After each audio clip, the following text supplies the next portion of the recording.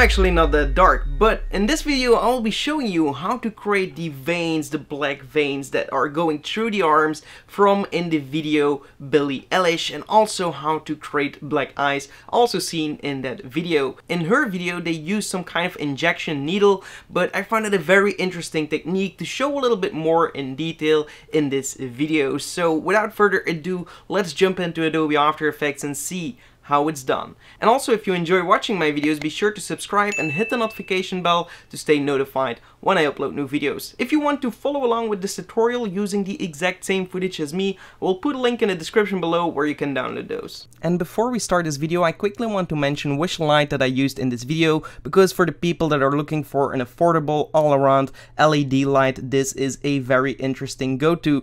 So I am using the Soonwell FB21 flexible LED light, which is both dimmable and adjustable in color temperature. It goes from 3000 Kelvin all the way up to 5600 Kelvin, which means you have cold light and warm light. You can either use it as a simple flexible light, but you can also mount it into a softbox, but a softbox that doesn't require a lot of space, which is ideal for my small office space. I don't want a big softbox in my room because I just don't have space for it, so this LED light is a really great replacement. And then you can also use it in smaller spaces. You can even duct tape it to the wall in smaller spaces and yet have a very big surface LED light, which is very powerful. And you can also use it wirelessly if you are in an outdoor scene, if you have a battery. So I'm a really big fan of this light. If you want to find out more about it, I will put a link in the description below so you can go and check it out for yourself. Alright, are you ready? So here we have the footage of my arm. I already graded it just very slightly. We will be using this and make the veins pop out a little bit here from the edge. So what I will do is drag my footage into a new composition right here. And then what I want to do is create a new solid layer. So it's actually really simple. I'm just going to make that black for now and rename this to veins. Here I want to apply the effect by going to the effects and presets, the advanced lightning effect right here that we also used in the Thor video recently. If you didn't see that, go and check it out. And there we do go over a little bit on the lightning effect, but in this case we're going to be using this as a vein, as it also has some kind of vein structure. So we will go into the glow settings at first and change the glow opacity to 0 because we don't want any glows coming from our veins. And then we're going to the core settings and change it to some kind of dark bluish color to give it some, a little bit of a slide color here. And click OK. Now we're going to drag this like over here to the edge and then also the direction. Put it like that. And we're going to change the lightning type to a strike. And here we can play around with everything, so we can make it a little bit longer. And we can make the radius a little bit bigger, something like maybe 4 or 3. 4 actually works okay. And then we can go into and play with the expert settings, the forking, the turbulence, the decay. Just play around with everything, and yeah, we can go and start playing with this here. So we're going to just play around a little bit, so everything is a little bit different. And I also want to play with the core drain so it kind of fades out at the end here. It's not too obvious. Something like that. And then less decay over here on the edges. Maybe a little bit more forking.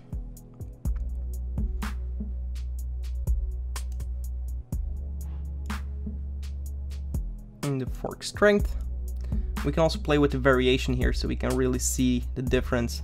And even then you can really play with that even as an animated options. So like the veins are really changing up underneath your body, which is a pretty cool effect as well. So I'm going to make them lower a little bit like that.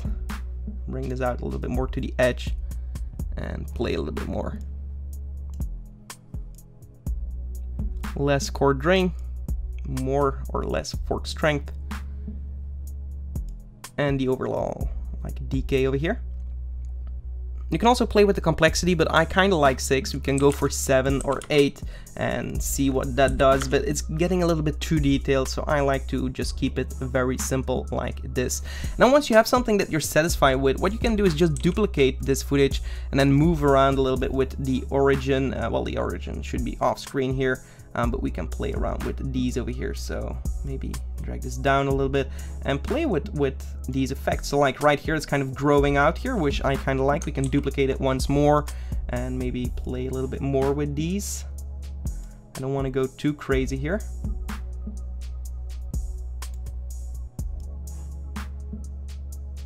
I want to kind of keep them together. And you can always play with the conductivity state, which is just going to change up the veins a little bit like this. So now we have something interesting going on. I kind of like this one here. This one actually looks really cool. So what I will do once I'm ready is I will just click on one of the veins and then go to the expert settings right here, and we have the core drain. So what I want to do is click on the stopwatch a little bit further into time, like right over here, and we want to click on the core drain here and go back to the beginning and change this to 0. Well, actually 100%, and that way it's kind of growing on our body. So if we're going to solo this layer, we can see this growing like this, which is really cool. We can even play with the other decay setting right here. If we're going to click over here for a new keyframe and go to the beginning and also decay it a little bit more, and maybe at the end we want to decay it a little bit less to see a little bit more. That way it kind of grows out on our arm, which is a really cool effect. And what you can do then is just press U on the keyboard and copy these settings and just paste them to the other settings right here. And if we're going to unsolo this, we now have something growing like this. Okay. And actually, we do have a little bit too much of that action going on. So decay 0.3. We're also going to keep it 0.3 over here. And 0.3, and even for the first one 3.5, maybe a little bit less. Okay, so this looks pretty cool. And once you've done that, we want to track our arm here, and as I do have some hair on my arm, we can use that as a tracking data. If you don't have that, you can always use some tracking points. So you can just use a marker and make some points on your arm, and then later on you can remove them with an object removal technique. I do have tutorials on that. Just go to my channel and search for object removal, and then you will find a tutorial on that, so you can remove your markers afterwards. But in this case, it wasn't necessary. So what I will do is click on my original footage, and I will search for Mocha AE. We're going to apply this to my footage and then jump into Mocha. We're just going to go to the beginning of my timeline, click on the pen tool or the spline tool here, and just mask out something like this, and then also check perspective, and then just track it forward. Okay, cool.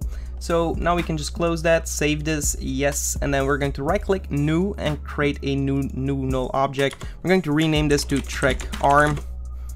Click on our footage again, open up the track data for the Mocha AE, and go to create track data and check it over here. Click on the layer and click OK. That's going to generate the tracking information, and then we want to go for the export option, change it to a transform, and then just select our track arm here as a layer to export to, and then just apply the export, and now our null will be tracked to our arm. And then all we have to do is just select all of our veins here, go for layer, recompose, and we're going to rename this veins, then click OK. And now we just want to link or parent this to the null here. So now our veins are really kind of sticking to the arm, which is really cool. And then what we want to do as well is maybe go to the ellipse tool, zoom out a little bit, and create some kind of circle over here. Make it a little bit less long. And what we want to do here with that mask is press M on the keyboard, open up the mask options here, and click on the mask expansion. So right here we click on the stopwatch in the center of our animation, then go all the way till the beginning, and we can even kind of bring this down so we really remove like all of the veins here. So bring it lower and lower and lower until we don't see the veins anymore. And there we go. So now the veins are growing out, and we can also play with the feather here, so we really get that kind of smooth action going on. But now they're really off screen and coming on, and then once they're complete, we still see the decay also growing, which is really cool. Then what you can do is go for Effect, Blur and Sharpen, and we can use a CC Vector Blur and change this to like 5 if you want. That will make it a little bit more kind of, yeah, different kind of texture to the veins. And then we can also go for Effect, Blur and Sharpen, and use a Gaussian blur to really add some subtle blur, like 3 pixels, but that's just going to fit it a little bit better with our original footage. And then you can also press T on the keyboard to lower this to something like 75, so it's kind of subtle and the skin colors are still coming through. And what you can do now is just duplicate this pre-composed scene. If you duplicate it, we can also blur it even more, and that's going to create some kind of shadows around the veins, like underneath the dark kind of magic is really taking action here. So we can increase the blur here a little bit, maybe increase the opacity, and then duplicate it once more, and even increase the Gaussian blur even more. So if we go over here, duplicate this, increase it even more, and that way we get this kind of action going. So we can duplicate it as many times as you want and then just kind of feather it out. So we really increase the Gaussian, but that way you can really see the difference here. Next to the veins, it's also kind of taking effect on the body. So without, it doesn't really look very integrated, but with this it does. So I'm even going to increase this to like 250, and then for this one to like 50, and for this one 35. Very subtle. You almost don't notice it, but if you uncheck it, it's a big difference here. So play with the opacity there, and yeah, at the end you will have something really cool looking, just like that. Now let's take a look on how to create a black eye. So I'm going to drag in my footage of the eye right here. So we're actually looking over here, so we're just going to trim this until here, and we're gonna starting from here. So as you can see, we do have some reflections in the eye, and that's going to be the most important thing in order to kind of sell this effect, because black, just black, isn't really gonna sell. You need some kind of reflection in that. We're gonna try and get that exact reflection out of here. So what we'll do is duplicate our footage. We're going for Effect, Color Correction, and apply a tint effect here, so it's black and white. And then we're going for Effect, Color Correction, Levels. So with the levels, we're just going to play with the levels until we really get only that white going, and remove everything else. And there we go. We simply want to key out now just this part here. So a little bit of this, a little bit of that, and this part here. So to do that, we're just going to be using Mocha in order to track the reflection here, or actually just mask around it. And that's basically what we want to do. So we're going to click on the footage, go for Mocha AE again. So search for the effects and presets, Mocha AE, and apply that to this layer. And we're going to open up the Mocha AE. And so we're going to start with the eye on the left here. So I'm going to zoom in a little bit and use the spline tool again and just mask around that part. So it's also going to play as a mask here. So really try to get the entire reflection in here. And right click once you're done, and then just track it forward. Boom. And then go back to where we started and then track it backwards until I close my eye. And it's actually perfect. Okay. Then I'm going to jump back here and take another spline tool and now drag on the other eye.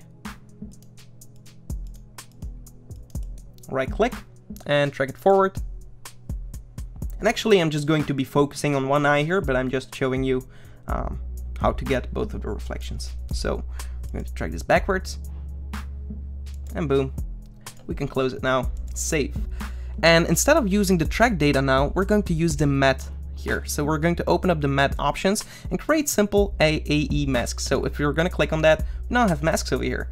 So we're going to the beginning of our eye here, and like starting from here, we don't need it anymore. So I'm just going to trim it and make it start from here. So we already have only the reflection now. All that rest is to do is to add the actual eye. So what I will do is right click and create a new solid layer. And I'm actually going to pick this color. I'm going to check if it's completely black. Yeah, it's completely black. So click OK and click OK, and there we go. So now we can uncheck this layer here. And I'm going to the original footage and apply the Mocha AE effect to that now. Open up the Mocha AE again. Let's concentrate on one eye. So what I will do is just kind of rotoscope my eye out using the tools from Mocha. And Mocha is actually a super good tool to track, but it's also an amazing tool to do rotoscoping. I really love how it works. So we're going to be clicking on the spline tool again then click over here, but we don't want too many keys here, so we want one like here. And we can actually round it up a little bit later, so that's not a big deal for now. And there we go. So now right click. What we can do is bring these in to make it a little bit smoother, and then just reposition these like how you want. So there we go. And get the eye looking as good as you can. Smooth this one out as well. And there we go. So now what we want to do is again track it forward, but keep an eye, pun intended, to the eye, to make sure that it doesn't kind of get off track. So just make sure that it's kind of in the same position at all times, because our eyes do move. And we're going to just track it backwards now. And it's actually looking pretty damn good. And that's why I love Mocha so much, because if you're gonna mask this out, it's gonna require a lot more work. So like maybe over here we can kind of punch it in over here, and then actually over here we don't need it anymore, so that's perfect. Okay, so we have one eye. We can close Mocha now and save this. And again, we're just going to use the matte here and create AE masks again. But instead of using this mask over here, we're gonna press M on the keyboard to see the mask. You can actually change color to something more poppy, so a yellow color. So we want to copy this mask, or actually cut it, Ctrl X to cut it away, and then go to the black solid and go to the beginning of the black solid and just paste it over here. So we're gonna see that now it's in the perfect position. So make sure that you're at the beginning when you paste the mask to that solid layer. If we're going to enable the solid again, press F on the keyboard and feather it something like 5 pixels, and also open up the extra mask options and maybe mask expansions to like -2, so we get it like nice in the shot here. We can bring this below our eye footage with the reflection, and look, immediately you already have like that nice reflection going on. And again, here you can also play with the mask tool here. So for the left eye, we want to introduce a little bit of masking, a little bit of feathering, and that way you see something like that. But again, you do see some black on top of here. So to do that, to fix that, we're just gonna duplicate our black solid layer, and this is going to be our alpha matte, and bring this on top of the reflection layer, and just set this reflection layer to an alpha matte, and that way we have the reflection right in the eye. So that should be perfect. And if you see like this, how scary does this look? So we have one black scary eye. And if you want to go a little bit crazier, what you can also do is create a new adjustment layer, and we're going to rename this curves, and we're going to apply curves to this and just darken this a little bit like that, and take the ellipse tool and kind of mask it here. Press F on the keyboard and feather that quite a bit, and that makes it a little bit darker and adds a little bit more shadow. But again, you will need to create a new keyframe for the mask path and just animate that along with the animation very roughly. And like right here, you can like fade it in. Press T on the keyboard, opacity 100%, go back 0%, and that way it kind of fades in with the shadow, but it looks so much scarier with that shadow. And if you want to go even crazier, I do have a tutorial on how to create those veins from the eyes, like in the Vampire Diaries series, if you know that effect. I do have a tutorial on that. Again, search it on my channel, just go to videos, and you have a search function on the channel where you can find all of these tutorials. But look, awesome, just super scary. Alright, so that's it for this video. I hope you enjoyed it. If you did, give this video a like. Also, be sure to subscribe to this channel and hit the notification bell to stay notified when I upload new videos. Also, check out our website. We have a bunch of awesome stuff to offer, and if you buy something from our website, it really helps to support this channel. So that would be super awesome, and apart from that, I just hope to see all of you in the next one. Goodbye.